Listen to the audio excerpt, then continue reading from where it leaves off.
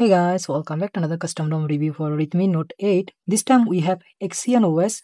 So I have never tried this ROM before, and this ROM is kind of really good ROM for Redmi Note 8 as far as my testing goes. So as you can see here, Axion OS v1.6 and other specification of the device. This is Android 15 based ROM. As you can see here, Android 15. This is a final build of this ROM, and maybe they are planning to release Android 16 based ROM for this device. And as far as I can see, this one is based on Lineage OS. It is really stable actually. There are few issues here and there, but I will talk about them too.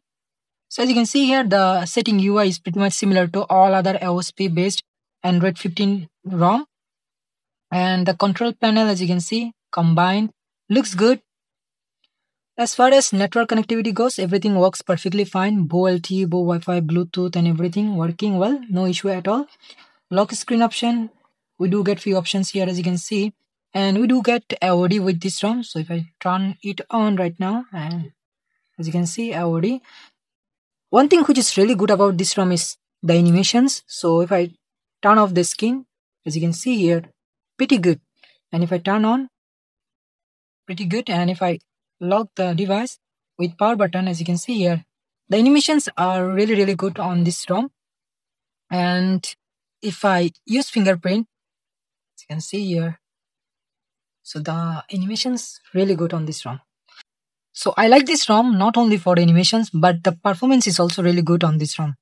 So a few other things like wallpaper and style.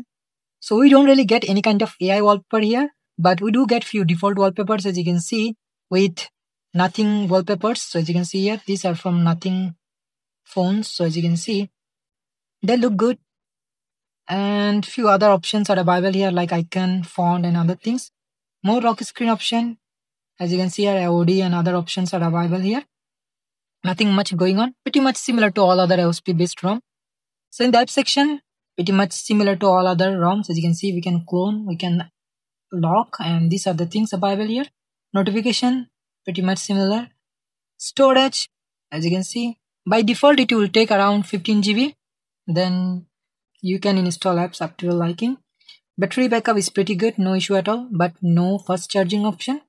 As you can see here, you are getting all the battery related features like controlling the battery and also limiting the charge. Everything is available here. Sound and vibration, no issue, working well. We do get few things here like power volume control and show media options. So these are the things available here. Modes option is available.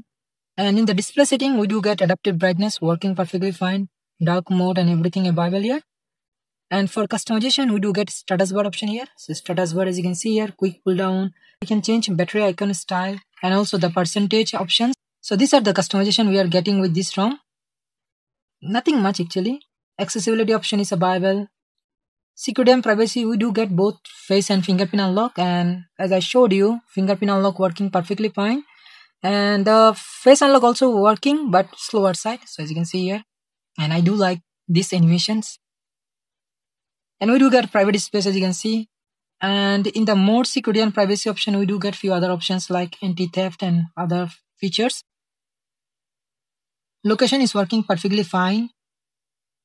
Password and passkey option available. Safety and emergency. In the system setting, we do get few other features here like in the gestures options. So the quick tap option is available, but it does not work well. Most of the time it doesn't work, even though sensitivity is heavy now. But sometimes it does work, but sometimes it doesn't. As you can see here, right now it's not working, but sometimes it does work. And we do get few other options here like one hand mode and few other things here. There is an option called monitor. This is kind of new here, and I haven't seen this feature on any other ROM. So monitor option is like show FPS and the uses of CPU uses and everything, temperature and everything. So if you are doing game testing and everything, you can turn it on. Actually, you can turn it on for per app. I did that actually while I was testing the game. So I will show you that. And few other things like we do get Xiaomi parts option here. So as you can see here, you can tweak the display and calibrate the display up to your liking. So these are the things available here, nothing much. And swipe to screenshot is working well here, no issue at all. So if I swipe now, so this one is also working. For customization, we get special features options. As you can see, game space is available, and miscellaneous option. As you can see, hide up list, ignore Windows secure flags, multi-window spoofing. So these are the things available here.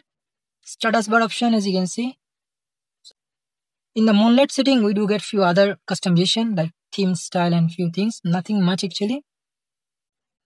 In the gestures option, we do get double press power button option, pocket detection, 3-finger swap to gestures, and these things are available. Nothing much.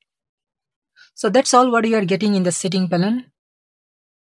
And in terms of application, we are not getting a lot here. Although this is a GFs build, the only GFs we get is Play Store. Other I have installed here like Google Photos and other applications.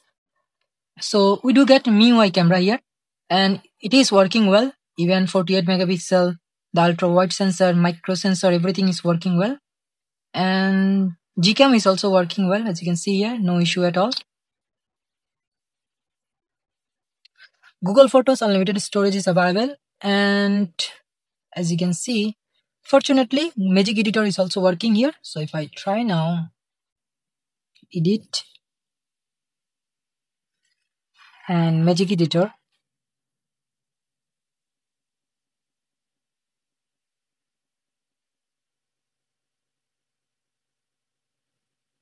actually it's working well.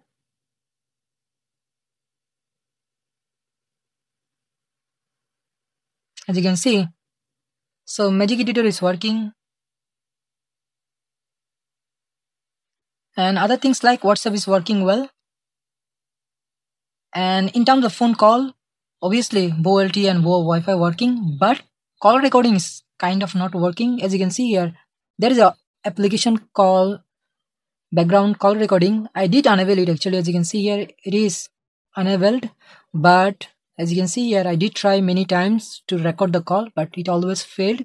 So call recording is not working.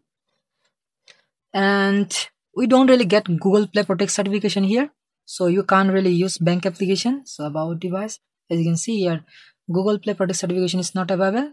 And as for extra features, we do get circle to search, which is working well. So as you can see here, circle to search is working. And we do get FM radio here. FM radio is also working. In terms of games, I did play Call of Duty here in default setting. The gaming performance was amazing.